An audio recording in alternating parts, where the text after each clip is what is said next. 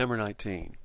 Zed Bennett opened an art gallery as a dealer, completed these transactions. So we got 5 transactions, and they want to know what was the balance of the cash account after these transactions were posted. So look at these, each of these transactions, ask the question, did cash go up, down, or stay the same? So here we go. Started the gallery, Artery, by investing $47,500 cash and equipment valued at $25,500. Well, cash goes up $47,500 in the first entry.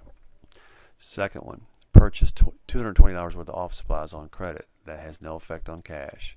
Number 3, we paid $19.50 cash for the receptionist's salary, so that means cash goes down $19.50. Number 4, sold a painting for an artist and collected $6,000 cash commission, which means cash goes up $6,000. And number 5, completed an art appraisal and billed the client $9.50. Well, when you bill a client, that means you don't get any money, so there's no effect there on cash.